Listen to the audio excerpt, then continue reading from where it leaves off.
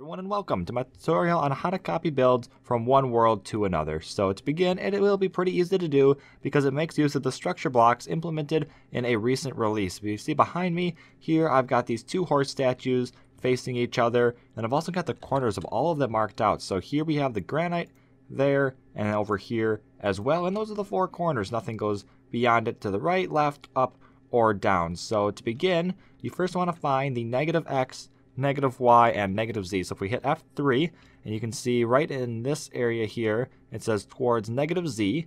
So we want to be off in this direction. So we know we're going to be looking at some of the back markings. And then if we look this way, it says toward negative x. Negative y is just the bottom.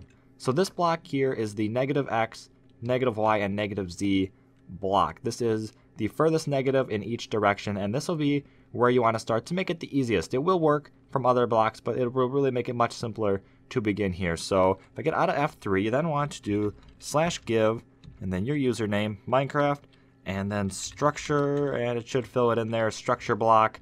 And if we go ahead and place that down right there, and then go ahead and open that, we're going to want to change data mode over to save mode. So we're writing a file. First give it a name. I'm going to call it horse.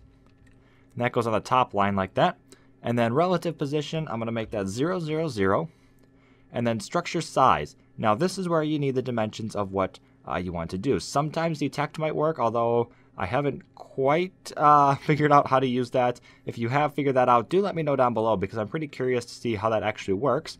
But if we look here, you need to know exactly how high it is and how wide it is. So I'm going to go ahead and grab those dimensions. So now it should be noted that if you want to do something that is larger than 32 blocks, you're going to need to do this twice, and you're going to have to kind of split it up into different portions before doing this because it caps out at 32. So I just did one of the horses, and that's 17 along the x-axis, 17 high, and 2 along the z-axis. Z is going that way. You can see it's only 2 wide, and x is going that way. And now you will also see that it has a border going around it. It is entirely bounded. So let's go ahead and get rid of those extra blocks that we don't want to copy that we were just using for markings here. We got those, that one, and then we've also got the two at the top. Let's get rid of those right there, and then we'll come back down here. So horse, correct. Relative position, all correct. And the structure size is also all correct.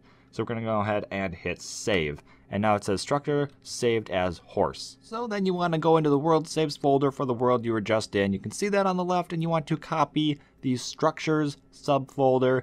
Go ahead then and paste that into the world save folder of the new world that you want to put it into. You can see that on the right, and notice how the structures folder does not already exist. That's because in the new world, unless it's different for you, I have not created any structures yet, so it hasn't yet created the folder.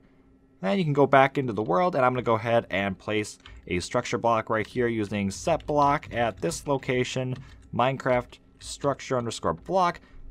And whoa, where'd it go? There it is. And we're going to go ahead and hit load. We called it horse.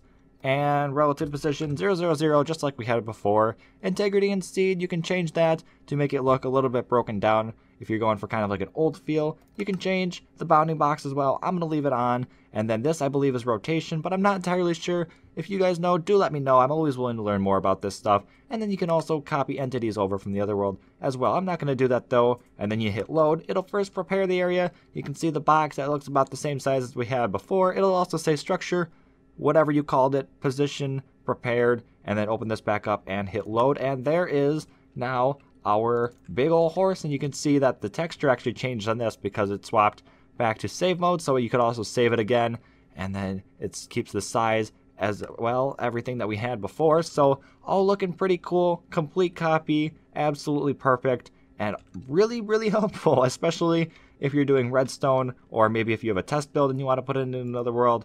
All very, very helpful and really quite easy in my opinion. So hopefully this has been helpful. But anyway, go ahead and subscribe for more, and I'll see y'all next time.